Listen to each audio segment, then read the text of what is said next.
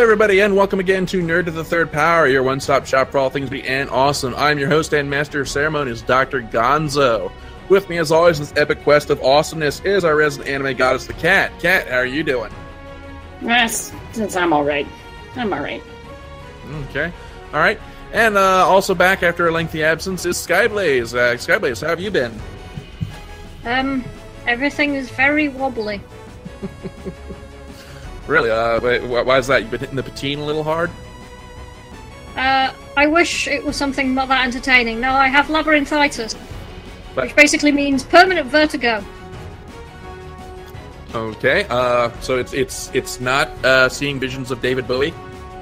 Sadly, no. That would be much better. All right. Well, glad to see you here with us and standing upright. So yeah, good to have you back. And for those of you wondering where Brian has been, he has released his second video log, second Q&A video, which we're going to include a link to below the YouTube feed. So he's picked up some Ask a Geek questions that he's answering, and give you an update on where he's at.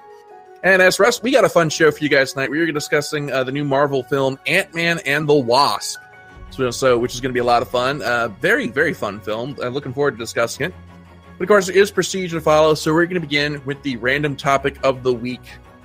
And for this week's topic, so I was at the dentist the other day getting my my bi-yearly cleaning, which was normally an exercise in terror because, as I think I've mentioned on the show, I'm fucking terrified of my dentist. I think dentists in general are just evil beings who are just not happy unless you go home bleeding. So as I'm lying in that chair and my hygienist is shoving bits of metal in my mouth and scraping at my teeth, my eye just kind of wanders to the other end of this hook that she's using, and my eyes just lock, target acquired, on this hook. And the wheels start spinning in my head, and I start getting ideas about this hook. And after she finishes and my dentist comes in to do the post-cleaning checkup, I ask him, Doc, how much do these hooks normally run for? And he's like, why do you ask? I was like, well, is this as fine as they get?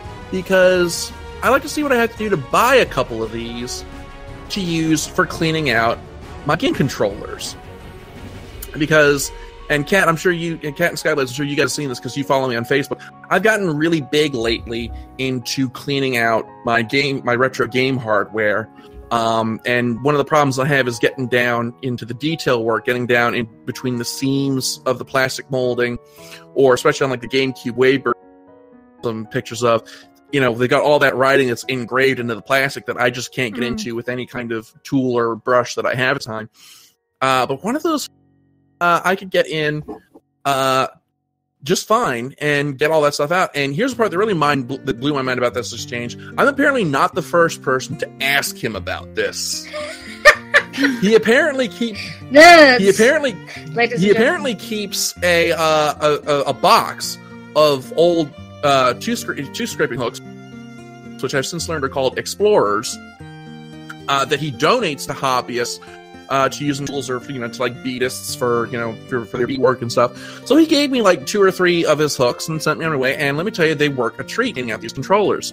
So for this week's random topic of the week, topic is, what is the most unusual item that you have ever repurposed towards nerdy ends? So what is Skyblaze? I'm sure you know at least someone who's taken something and repurposed it in some weird way to geeky purposes. So why don't we start with you? Do you know anything like this? Okay, when you're doing cosplay, literally anything can become a tool for making weird and wonderful items out of it. Things like garden canes and doweling and pasteboard and God knows what else. All of this have been sacrificed on the altar of cosplay. The stranger, I'm trying to think what the strangest of them would be.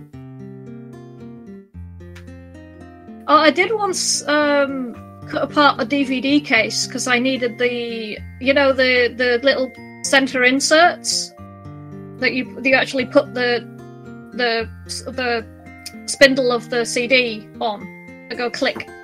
Oh, the center tab, yeah. Yeah, I did once repurpose some of those for various cosplay purposes. I was tearing apart this DVD case for one of those. I can't remember what it's for, but I definitely did it. It might have been for a badge or something. Okay, all right. Kat, what about you? Have you seen anybody, have you or somebody you know or somebody you've seen repurpose anything for unusual purposes? I can tell you the strangest thing that I have ever repurposed is a vacuum cleaner for a cosplay, because Skyblaze is right. When you cosplay, anything can become a prop or a piece of a costume. Like, if it saves you from having to make something, you will take whatever you can. And I cosplayed from Hunter x Hunter many years ago as a character named Shizuku. And if you've seen Hunter x Hunter, you know what I'm talking about. She carries around this vacuum cleaner that's like a demon vacuum cleaner. It's kind of evil and it's really strange. And I turned my parents' old vacuum cleaner that they had recently replaced. They'd gotten a new one and they were going to throw it away. And I'm like, no, save it. I can use it at Otakon this year, which was a long time ago. And I painted it up and made it look terrifying and scared a lot of people out of ever cleaning again. But it was like just a stroke of luck that my parents happened to be getting rid of this old ass vacuum cleaner at the exact time I was wanting to cosplay someone that had a vacuum cleaner. Oh, nice, yeah. But yeah, this is just something that, like, because this topic came up again because, like I said, before this whole dental experience, I wouldn't have thought at all of getting a set of these hooks to clean my controllers. And, like, as a collector, one of the things that I'm really kind of leery about is doing anything that might damage the controllers. And one of the things I love about these hooks is that because they're designed to get into small places but still be gentle on your teeth, I can be as rough as I want with these hooks on my Wavebird or my PS3 controller, and they won't leave any scratches or any marks whatsoever. And it's great, and I absolutely love it. So we want to hear from you guys. What is the weirdest thing that you have repurposed towards nerdy ends? It could be something that you did for a cosplay, or something that you repurposed. Maybe you took like an old appliance and turned it into a tower for a D&D game. Whatever. What is the weirdest thing that you have ever repurposed to nerdy ends? And so with that, we're going to move right on into our Ask a Geek, and we've got several questions here. First question here is, this one is from Riley, and it is Skyblaze to you and to me. And the question is actually regarding something we were discussing before the recording. And the question is are we aware of the HD cable that's been released for the Sega Dreamcast? And have you had a chance to play around with it? And what do we think that this will do for Dreamcast collecting? So, Skyblaze, I think I'll let you have the floor on this one since you're the big Sega fan. I've not had a personal experience of it yet. My Dreamcast is currently connected to my TV through RGB SCART. For those who are in America who might not be familiar with SCART as much as those in Europe, SCART is an RGB format which was developed in France, and it gives you about the best picture you can have in standard definition for an old console. The upgrade to HD looks pretty cool. The only thing that slightly concerns me is whether or not there's going to be any input lag. The videos I've seen suggest not, but that does concern me a bit. As for the impact it will have, I don't know. It's hard to say. I think if you can get like that combined with, say, a Dream Pie and access to some of the fan servers, that would be pretty awesome. If you could have a little package, I think that would have a significant impact on the collector's market. I suspect the HD cables will probably have more of an impact in the US, where the SCART cables are a lot rarer. No, let me be clear. The SCART cables you can find anywhere. It's the SCART TVs that are rare as shit. Yeah, to this day, you can still get TVs in the UK which have SCART sockets by standard in the back. Apparently that's not a thing in the US, and I really don't understand why. But hey, yeah, no, we never got the SCART standard over here. For us, it was component, which was the red, yellow, white, or RGB RGB component. We never got SCART, and then we just jumped from there to HDMI. I'm really excited about these Dreamcast HDMI cables. I'm really excited about basically anytime someone managed to work out a way to take an old console and have it put out a picture that looks good on HD TVs. Because let's be totally honest, I mean, old CRT TVs, yeah, you can still find them, but there's a ticking death clock on all of those. They're not going to last forever.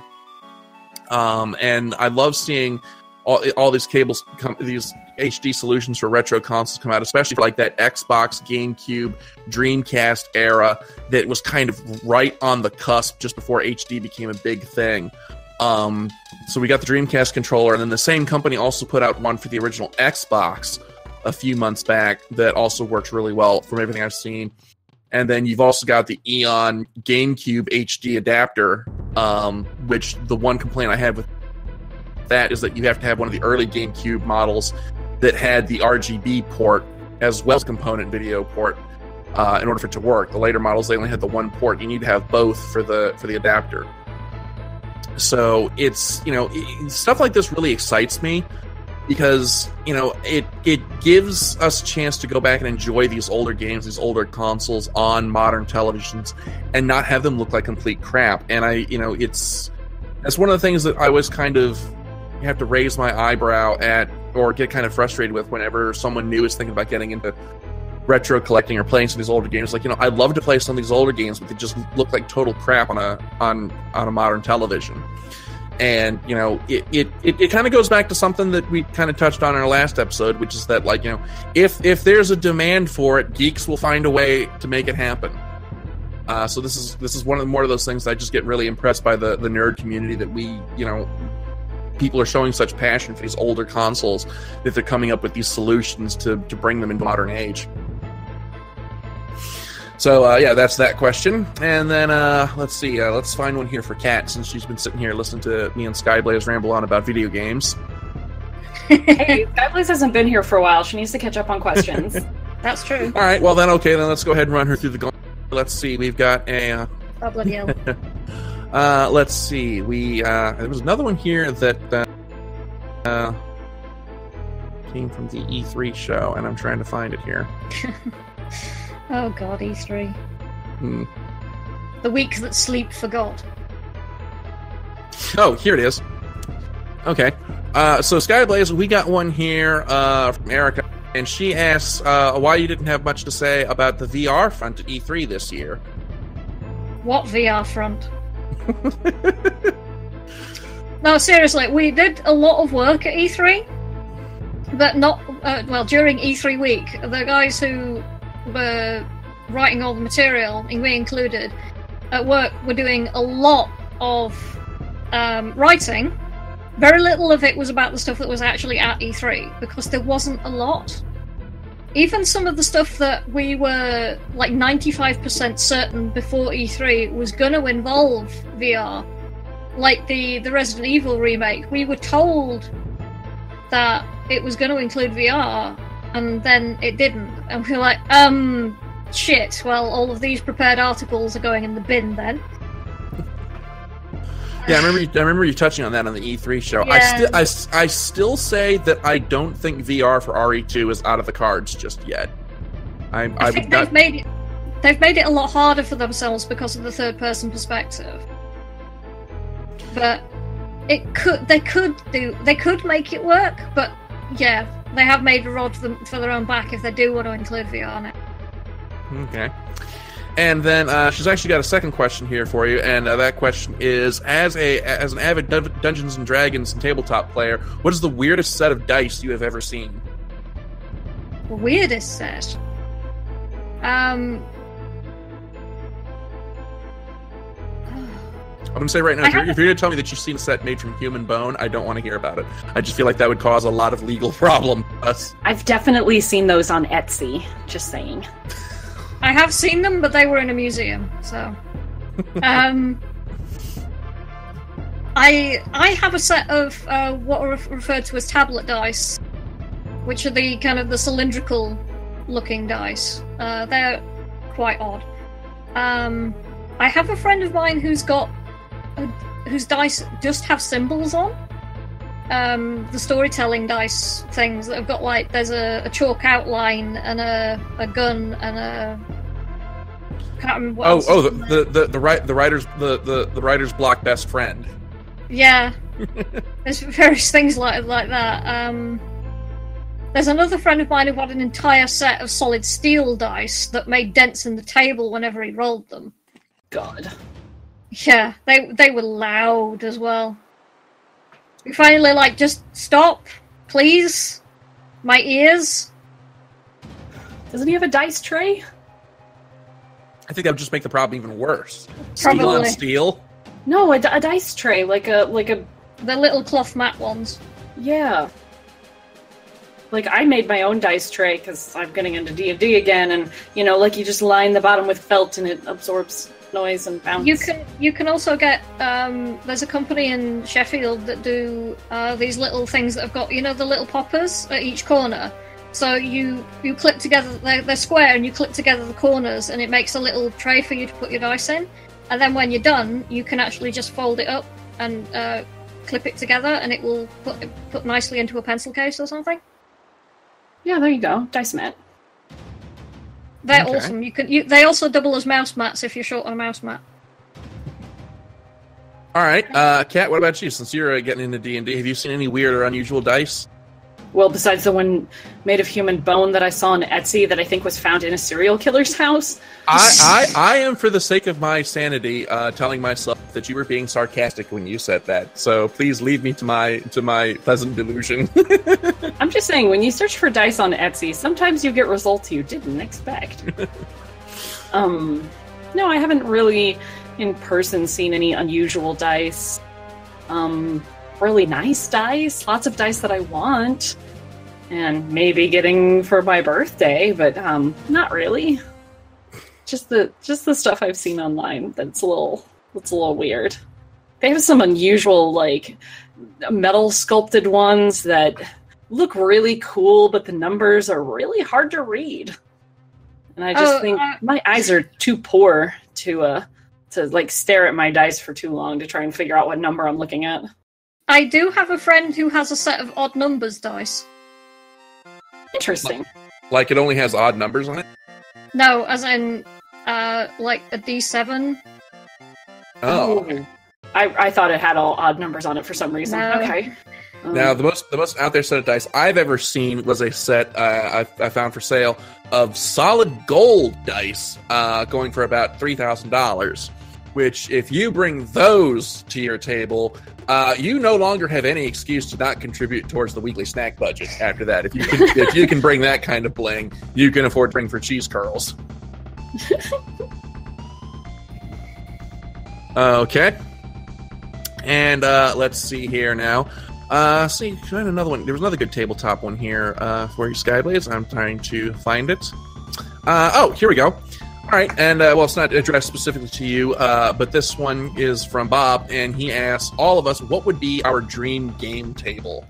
So, Skyblaze, since you're the most experienced with tabletop games, what would be your dream gaming table? What design and features would you implement? What I'd actually like is something like a light field projector above it. So you can actually just have augmented reality projections on it. You're in a castle. There's a castle. And it'll have the little grid patterns on it, and you can switch it to hex patterns if you particularly want. Now, see, I was just going to say cup holders, and then she comes out with that, and now I just feel dumb. Also, a rim around the outside edge so dice don't go flying off into the fucking ether. Yes, dice catching grid is always an important feature. All right, Kat, what about you? What's your dream gaming table? Definitely what Skyblaze said. Not necessarily that technologically savvy, but I have seen tables with projectors mounted on the ceiling so that you can basically have your map projecting down on the table, which is just really cool. Yes. I'd love a tabletop that actually had some terrain on it. Because my friends, we just, use like basic grid and stuff. Cup holders sound really nice, but would not probably fit in my giant mug. Cup holders in the chairs, surely. Yeah, something. Something, would be really fun would be to have like a built-in dice tower. Maybe one that like pops up or something, and then if you're not playing a dice-based game, you can just like push it into somewhere or something. Oh, it's like my TV cabinet has those little doors where you push them and they go click and they open, and then you push them again and they click and go close, something like that. Yeah, for a dice like tower. that, but like a pop-up dice tower that just, like you just put your dice in there, and it comes out. And then if you don't need it, it can just boop and retract it back into the table or something. Or maybe a little rack on the side for the dice. A dice rack. Well, this would be like you for have rolling the dice. You could have it like you have in pool with a little rail underneath. Only, it'll be a little channel for you rolling your dice on. Maybe with cameras so the GM can check that you're not cheating. Yeah. Okay. All right. Cool. All right. Well, like I said, the best idea I come up with was cup holders. Because I can tell you many a tale of during the brief period where I was in a dark heresy group where one of us went to go roll our dice and wound up knocking over our sodas and soaking the GM's nicely drawn map. So, whenever I we wondered why he kept asking for a laminator for his birthday. Whenever I was playing tabletop games, I usually ended up sitting on somebody on a chair with the map on the floor, and we were usually drinking beer, not soda. But that tells you a lot about the sort of people I play D&D with, really. All right. Well, that's all the Ask Geek questions that we have for this week. Thank you as always for sending in, as always, to the email at drgonzo@nerdofthethird.power.com. And if you're jonesing for some Ask a Geek this week, remember Brian has put out his second Ask a Geek video, which we've got a link below the YouTube feed for that if you want to go and find out, hear some of his comic questions. So yeah, that's all the Ask Geek questions that we have for this week. Thank you for sending them in. And with that, we're going to jump right into our discussion topic this week, which is Ant-Man and the Wasp, the latest Marvel film, and the first one since Infinity War. So it's kind of because this movie's kind of in a weird place in that it has to follow such a huge act. So did it manage to be a giant success, or was it just a teeny tiny failure? So we're going to go ahead and start discussing this film. Let's just start with our general thoughts on this film. So, Kat, what did you think of Ant-Man and the Wasp? Oh god, it was really fun. Especially after the really heavy Infinity War film. It was nice to bounce back to something fun and exciting like Ant-Man, where you watched it, and like any other Marvel film, you really weren't too worried about the main character dying. You were just like, oh, that wacky Scott, what's he gonna do next? So it was like a big breath of fresh air, since the Marvel fandom has been sort of plagued by terrible death memes lately. And really entertaining, a really great follow-up to the previous film, nicely tied in other films. Really, really good, guys. Like, it didn't suffer from sequelitis quite as much as other Marvel films have. Yeah. For me, this is the first Ant-Man film that I've seen. Still haven't gone back to see the first one. But I was really, really pleasantly surprised by this movie. Like, I'd heard that the first movie was good, but like my perception was that I was afraid that this movie was going to be really silly, and it was to an extent. But it was a silliness that fit, and there were a lot of moments in this film that I laughed out loud. This is definitely a very funny film, and I very much enjoyed it. And in its own way, it kind of shows like when I discussed in our Jurassic World review that I thought that movie was dumb. This movie has its dumb moments, but it's a fun kind of dumb that you can get behind. Not kind of a, oh god, why do they go and do that, like Jurassic World had for me. This is a very fun movie, and I very much enjoyed it. So I guess let's just start by breaking this movie down into its component parts, starting as always with the plot and script. So, Kat, why don't you get us started on a brief rundown of this film? Right. So this film takes place before Infinity War, but after Civil War. I was trying to think of how many films were in between these two. The story revolves around Scott Lang. He is currently under house arrest due to his participation in the Civil War and the violation of the Sokovia Accords. And Hank Pym and Hope Van Dyne are on the run for the same reason, because they are also implicated in everything that happened because Scott was using their technology in the Civil War. So everybody's kind of in a bad place, but Scott is just a couple of days away from his house arrest being over, and so he is trying to be on his best behavior. And that's just not allowed to happen because he's Scott, and he's got to get into some trouble. So, in the meantime, Hank and Hope are furthering research into the quantum realm because, this is where science stuff, made-up science stuff starts to take place. But because Scott had been in the quantum realm in the previous film, it seemed possible now that wherever Janet Van Dyne disappeared to when she disappeared, it was possibly now they might be able to reach her. So Hank and Hope are trying to figure out a way into the quantum realm to get there safely, to navigate it, and bring her back. And while all of that is going on, they are being pursued by a new villain called Ghost. And Ghost is trying to steal their laboratory, which can shrink and resize, like just about everything they have. And Ghost wants their technology for other reasons that we can get into here in a bit. And once they pop back up on the radar, the FBI start to get involved with tracking them down, hunting them to try and arrest them. Many, many ridiculous hijinks ensue, where Scott has to leave his house to go do superhero stuff, leaving behind a giant ant that has been programmed to just do his daily routine forever. Poor ant. And also, while all of this is going on, Scott's old buddies from the first film, who clearly have all been to prison together, have now started a business. What was it called?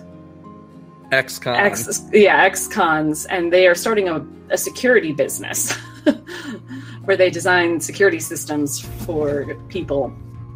So Scott has this thing where he wants to take care of this new business because there's no way anyone's going to hire an ex-con. And he also needs to just not get in trouble and stay in his house for just a couple more days so that he doesn't go back to prison for violating his probation. But he also needs to help Hope and Hank, who are super, super furious with him because now they're on the run. And he's really pulled in a lot of different directions. And it primarily boils down to, in order to be a hero, he has to do stuff that will potentially sacrifice his relationship with his daughter. If he gets in trouble and has to go back to jail or go back into hiding in some way, then he won't be able to see his daughter. And it's just a nice little detractor from the usual stuff that we see from other Marvel films. So lots of stuff happens. I don't know how much detail you want me to go into, or if you want to take it away. Well, we'll go ahead and go from there. Yeah, this is definitely a very lighthearted movie. It was nice after Infinity War to kind of come down and just kind of have a fun movie, as opposed to having to deal with something where, like, all existence is at stake, or there's some major world shakeup. Because that's sort of one of the problems that we had with sort of the first bunch of Marvel films. Is a lot of it was, just about every single movie, the fate of the world was at stake.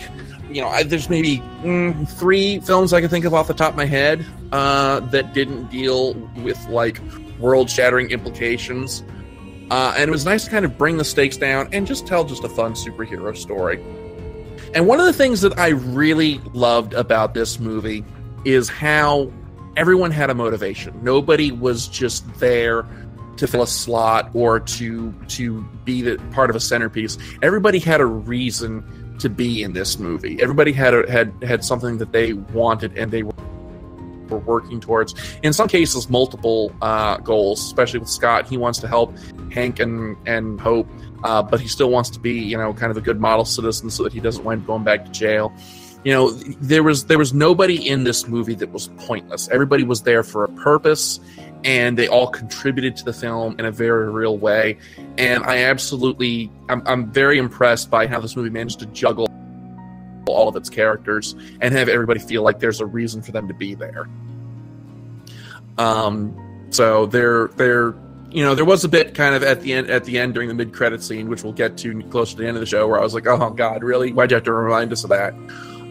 But that was really the only real fly in the soup, to borrow a bug pun. But like I said, this was a very fun and a very balanced movie, which is something that I don't really get to say about a lot of Marvel films, because a lot of times, like, okay, here's the big hero, and then everybody just kind of orbits around them. They don't really contribute in any real meaningful way. Not here. Everyone's got a reason to be there. Maybe that's because it's Ant-Man and the Wasp. It's not just Ant-Man, it's not Iron Man, it's not Thor. It's a real, genuine partnership. Not a sidekick, but a partner. Well, I'm talking like on a grand scale. Like, this was an ensemble movie to me. That's the word I was looking for. Yes, and so what I'm trying to say is because that may have been the theme that they were going for when they were going for a partner film. So they didn't want anybody, they didn't want somebody to outshine the other, even though Ant-Man is obviously like the lead, but it was a film where Wasp is his partner, so her story is just as important as his. Know what I mean? Yeah, and I'm kind of expanding it beyond just those two. Because Hank had a story, Lewis had a story, everyone had a story, and I love that the movie was able to juggle all of those. It wasn't just focused on just the two leads. Yes, and that's what I'm trying to explain to you, that's part of like the theme of it. Yeah. Is because the film is a partner film that it expands beyond, and that's one of its prevailing themes, is that everyone is important. Yeah. So that's pretty much the plot of the film. So let's go ahead and start talking about the cast of this movie. And I'm gonna start off by like I said, I never saw the first Ant-Man, but I saw Paul Rudd Scott Lang in Civil War, and it was kind of just a taste of things to come. A character that I really want to kind of examine, though, is... Yeah, and I realize I'm kind of jumping on here. I want to talk a bit about Hannah John Kamen as Ghost, the villain of this movie. Although even that's kind of a bit of a misnomer, because, she's an antagonist and she's out to cause... She's causing the hero's trouble, but her motives... You can't call her motives really evil. One of the jokes that I heard from a friend of mine when I went to go see this movie with them is, this is the great misunderstanding the movie, where if everybody just sat down and just kind of talked to each other, they'd all realize that they're all kind of working towards the same goal. But Ava/Ghost, her shtick is basically she was caught in this lab accident when she was a child, so now she's phasing in and out of reality. And it's basically killing her. And the only way for her to stop it, this condition from killing her, is if she can somehow extract the quantum energy from Janet Van Dyne when they extract her from the quantum realm. And it's one of those things like she's there and she's causing the hero's problems, and she's a very persistent problem. But at the same time, she's a character that's kind of like Killmonger in Black Panther. She has very human motivations, and she's not, unlike Killmonger, she's not really evil. She's not twirling her mustache. She's not being villainous for the sake of being villainous. You really get the sense that this is someone who is desperate, and on their, this is her Hail Mary pass. And I love what the movie did with her as an antagonist in this movie, in that you feel for her. And that's really the only way I can really boil it down, is you really feel for her throughout this whole movie. Yeah, there wasn't like any major like plot twist at the end where you find out, oh, she was really not that bad all along and now I feel bad. It was really like you kind of get a lot of her story far enough into the film where at first you see her as a threat and then you see her as a threat, but you're like, you almost want her to just sit down and talk with everybody so that they won't fight and they can all get what they want. Because it is just so simple that everybody can get what they want if they would just shut up and listen to each other. And I was really pleased that this was one of the few films where they didn't actually kill the villain, because she really wasn't a villain.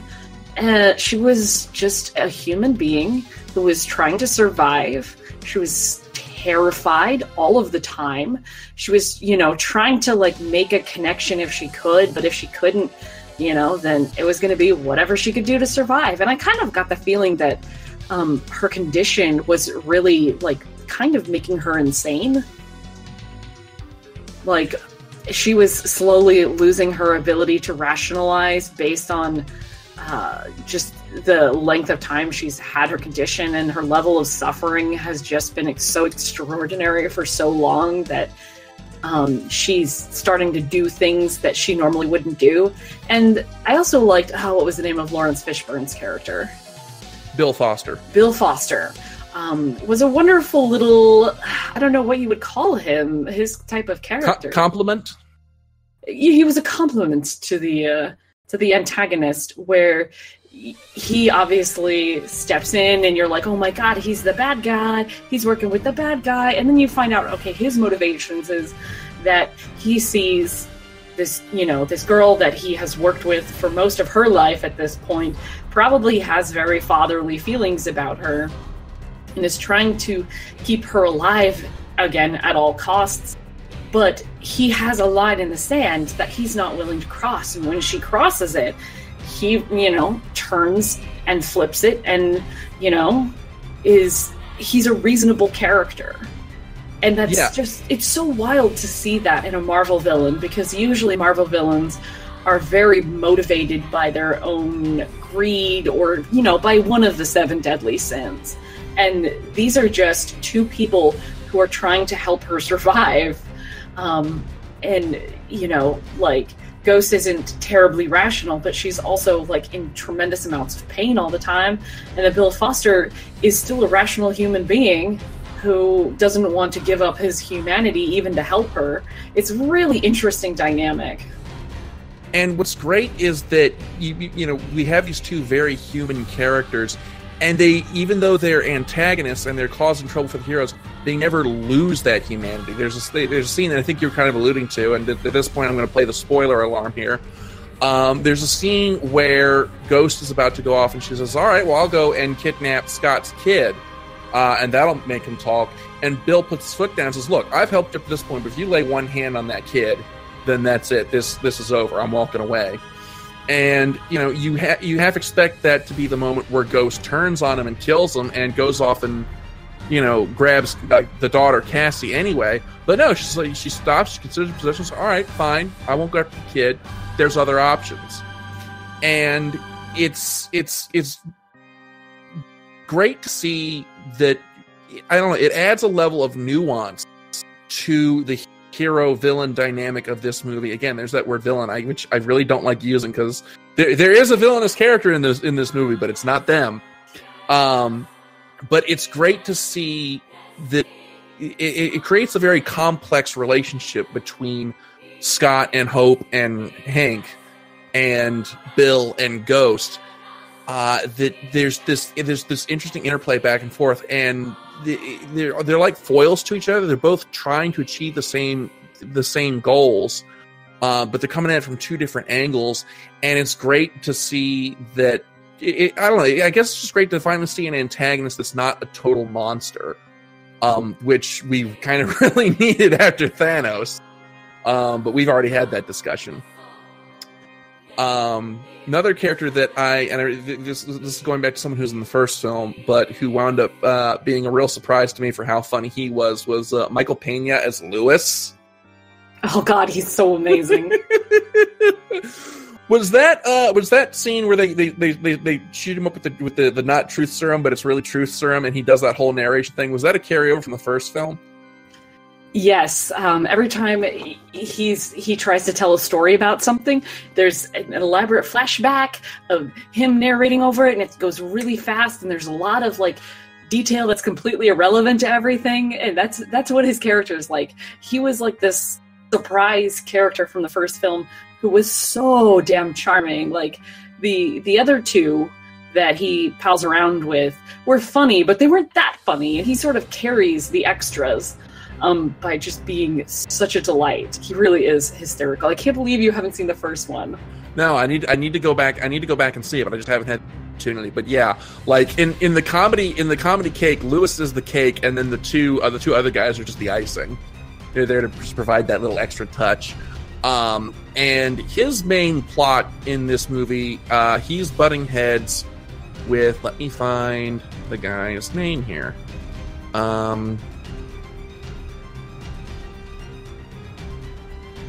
Oh, here we go. With and his main plot, he's butting heads with Walton Goggins, who plays Sonny Birch, a weapons dealer, who he enters into the story. He's got a component for the device that Hank and Hope are trying to build, but he sees dollar signs what they're trying to do, and he's trying to get a hold of the laboratory to basically do weapons dealer things. And I love that he's really the only real villainous character in this story, but even that, again, is a bit of a stretch because he's really just there to be an obstacle. But I love Walton Goggins' performance in this movie because it's... You ever watch a film and you see a performance and you know that there's the character's not really a huge bit to the movie, but the actor's just having a ton of fun playing it regardless. I really got the sense that Goggins was having a lot of fun with this character. He just oozes charisma in every scene he's in, and you just get the sense that he's just having an absolute blast being in this movie. I get the feeling maybe he's just a tiny bit supposed to be making fun of other Marvel villains, because he is one of those types where he comes off as very similar to a lot of other Marvel villains, but he's just thwarted at every turn and embarrassed, and lots of bad stuff happens to him, and you're like, yeah, you're hilarious. Like, you can't really hate him because he doesn't ever succeed at anything that he sets out to do. and you feel bad for him, right at the end, especially when Ant-Man is all giant and he just flicks him with his finger. Oh God, yeah. Oh no, the best part was right at the end. Well, they fill all those bad guys up with the truth serum. And then he talks about how the health code violations of all the restaurants he owns. Some of which I'm sure will shock you. To me, that is just icing on the cake. What were some other characters that you were particularly enamored with in this film?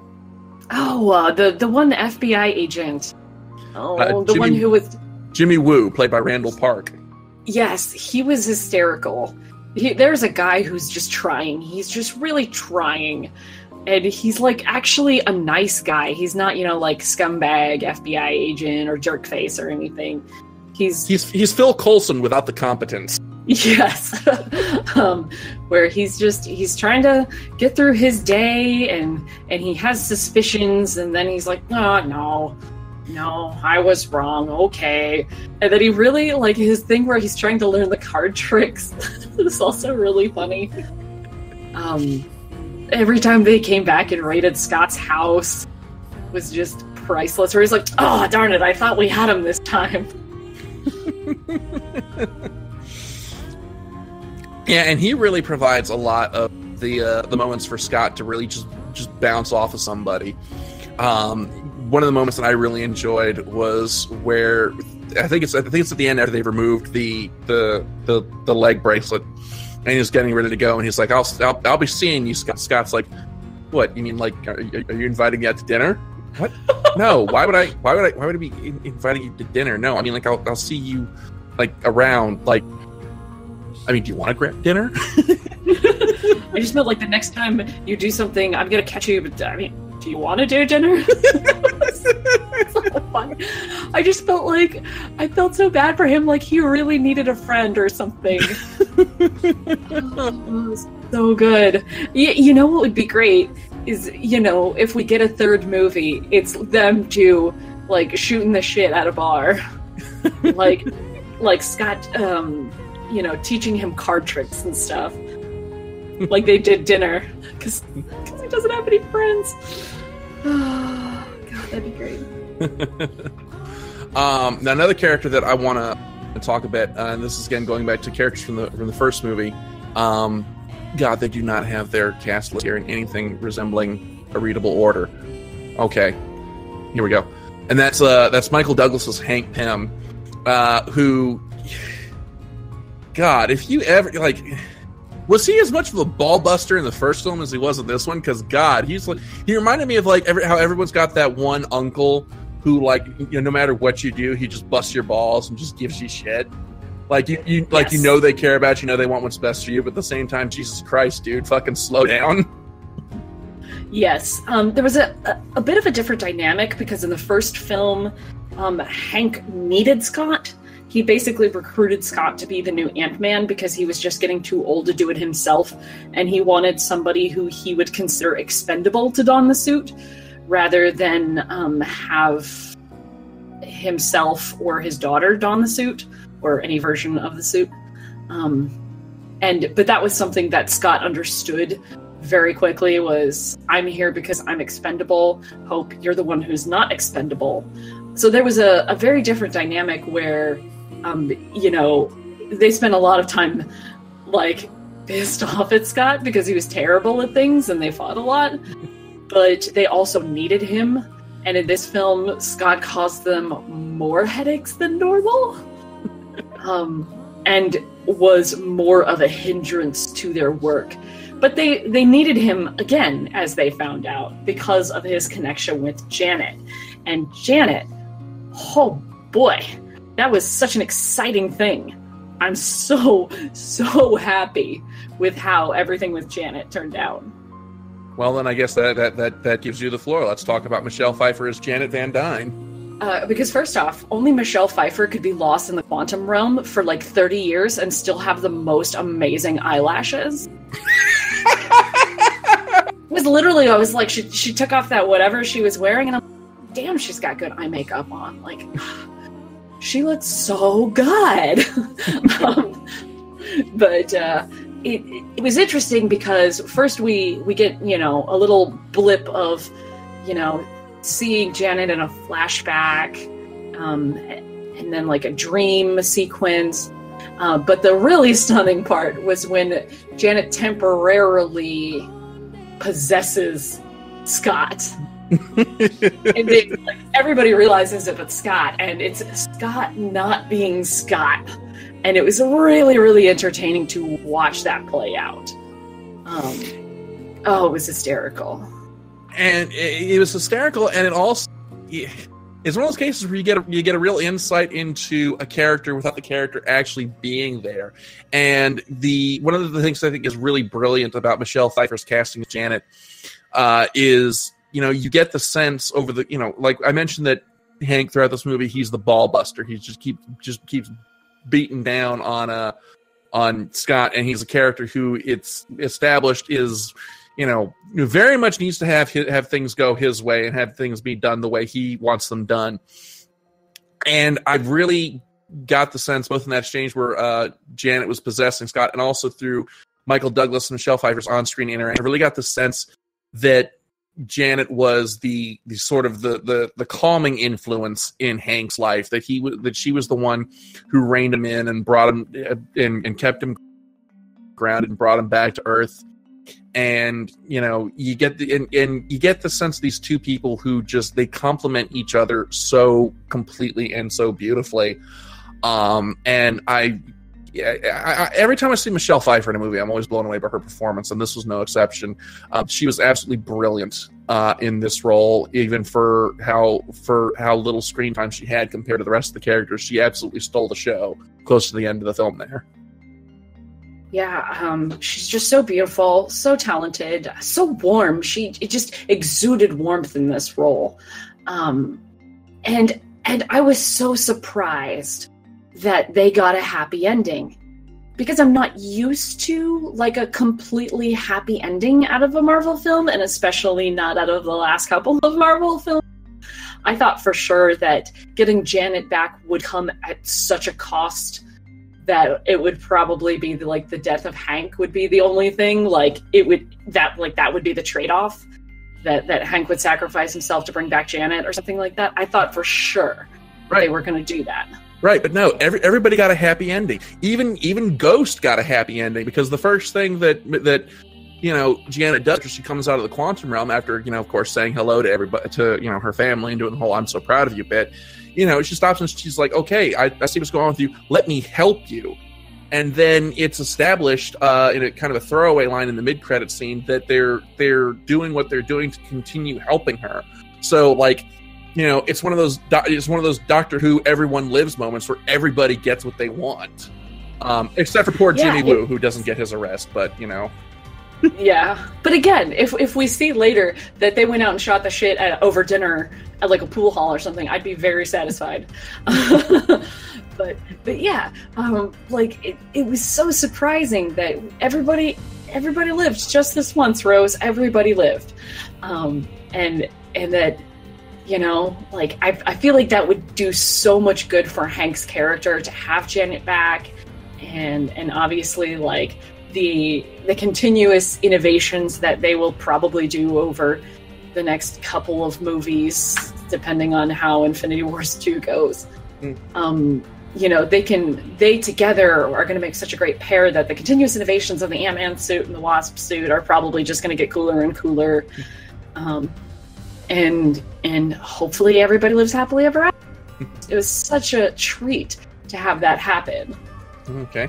Any other characters that you want to talk about? Oh gosh. No, I could go on about Bill and Ghost's relationship forever, because I was just so no. All right. Well, and I guess let's talk a bit about the presentation of this movie. And one of the things that I really noticed about this film was, again, how grounded it was, how down to earth it was as far as its presentation. Again, there wasn't any like there were set pieces, sure, but they weren't as huge or grandiose as you would normally see in like a Marvel film. But at the same time, they worked and they were really fun to watch. The one that I really enjoyed the most was the giant Ant-Man using the broken down truck as a scooter. To roll down the San Francisco street like a giant scooter / skateboard. I thought that was just so so funny to see. A lot of this movie's presentation is in its how the cleverness of its visuals. There's just a lot of really funny sight gags. The only thing that I really had a complaint with was the giant ants, which I don't know. They look kind of wonky to me for whatever reason. I don't know. Were those CGI or were those practical effects? Oh, they were probably CGI'd, but they were definitely in the last film too. Yeah. No. Once again, this film really knocks it out of the ballpark in terms of using scale to create just really entertaining visuals. One of my favorite parts is when Hope throws that salt shaker and then makes it big, and then the dude smacks his face into it. It's that kind of delightful cheap shots that are another wonderful carryover first film. The giant Hello Kitty Pez dispenser, delightful, absolutely delightful. I will say there was a missed opportunity with that. I am so disappointed that we didn't see the giant Pez dispenser's head roll back and a giant Pez candy come out. Yeah, well, that probably would have cost an extra $2 million to animate. There was just a lot of really fun stuff. I don't think they did as many small-scale fights like the previous film, because the previous film had somebody else in a shrinking suit as the villain. So there was a lot of scale fights that were really fun to watch because obviously it's taking place in like a kid's bedroom. So, you know, in the previous film, Ant-Man versus Yellow Jacket had a lot of really fun visuals with, you know, the train fight and everything. So we didn't get as much of that in this film because he was fighting another person-sized person. But still very entertaining. So I think they went big a lot more to sort of balance off the fact that they weren't going to go small quite as much.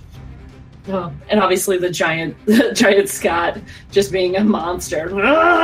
So funny. So funny. Yeah. Also, I liked that they showed that him going giant has consequences. Which I don't think we really got out of Civil War per se, but it makes sense, and we're not shown it very often that powers come at a cost, and that when he goes big, it expends so much energy that it starts to make him very, very tired, and then he passes out. That's not a huge consequence unless you're in the middle of the goddamn bay, and then you're gonna drown. One of the moments that I liked where they played with scale was we're in the woods and they're leaving the lab, and Hank goes to his remote and the lab shrinks and they're like surrounded, they're surrounded by FBI guys. Oh, that was really good. Oh, and the Hot Wheels, the little thing with all the Hot Wheels in it, and they're all yes. And Louise is just like, oh, are you kidding me? See, here's the part that I laughed about. That was they have all these cars in this Hot Wheels thing. That means they had to go out and find those cars, I guess buy those cars. That means at some point, Hank Pym had to go to a car dealership, point to this flame-embroiled Honda and say, I want that. That is right up my alley. Maybe he bought it online. Under a shell corporation. And it's clearly like the decoy car. Hank Pym would never actually drive that car. Oh, God. Not current Hank Pym. Maybe like in a flashback, a much younger Hank Pym might have driven a car with flames on it, but not current Hank Pym.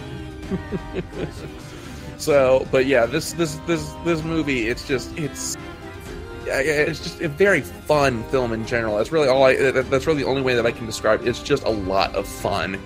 And it's fun in a way that very few of the Marvel Cinematic Universe movies have been.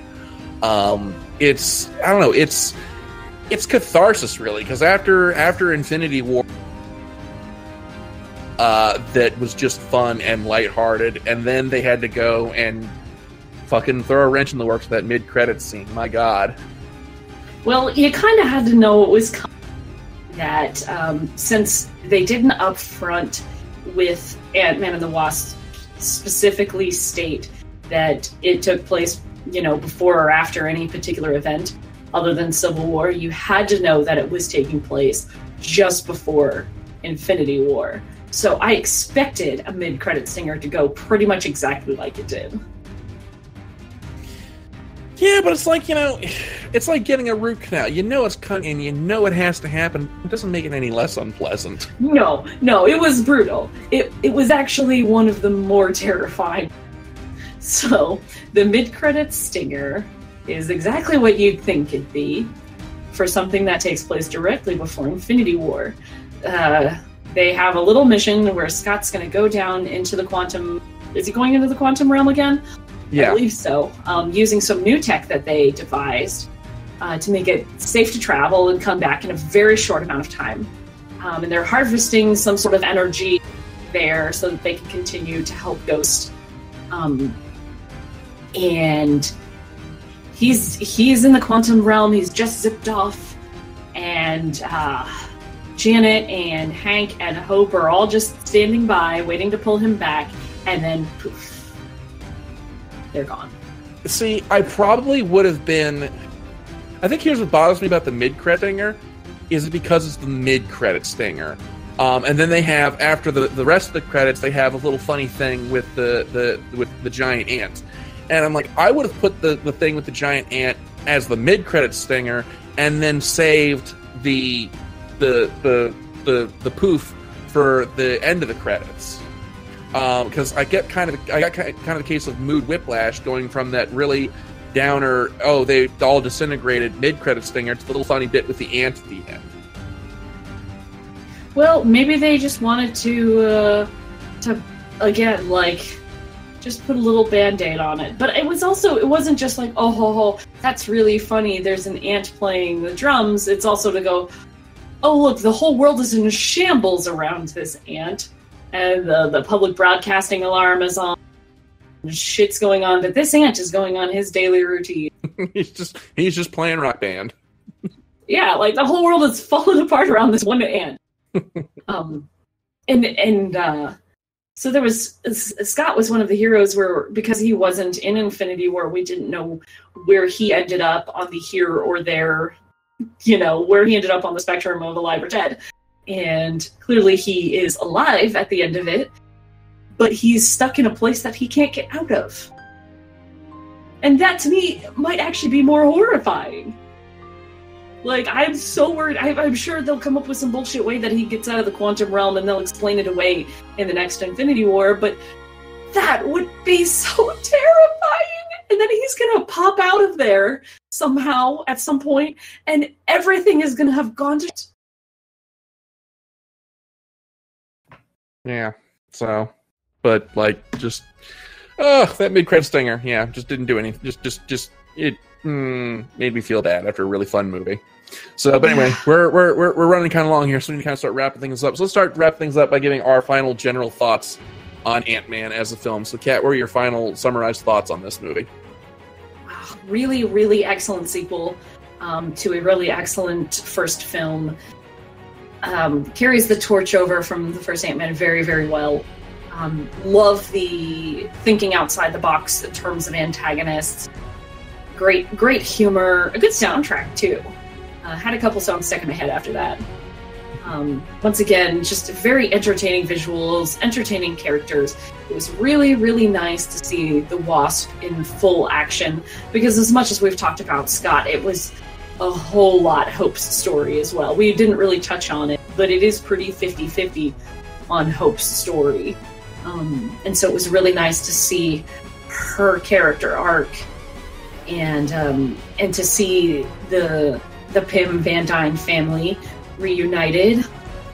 It gives me a lot of hope for a future Ant-Man film to be even more entertaining and to have more Michelle Pfeiffer in it. Very, very excited to see where it goes from here. Really, really excellent film. All right, yeah, and like I've said many times over the course of the episode, this is just a fun movie. Like, it's the definition of a popcorn film. Just a really enjoyable, really fun, really entertaining movie. And there's really not any higher praise that I can give than that. It's just a fun movie. It really is.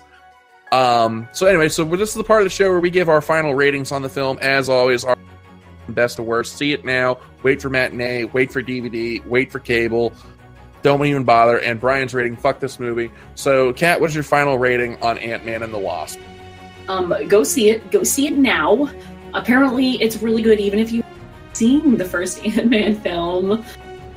Gonzo. Yeah, I can attest. If you've not seen the first one, you can, as long as you've seen Civil War, you can see this movie and understand what's going on. Yes. It does help, though, if you've seen the first film, because you get all of the side characters who are just very entertaining. It's such a great film. All of the character interaction, great.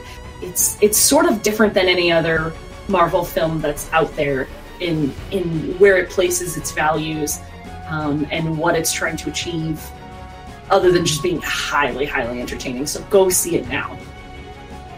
Alrighty. And that's about all the time that we have for this week. You guys, next week, thank you as always for tuning in. I'm Dr. Guns. I'm the Cat. We will see you next week. Taka, play us out.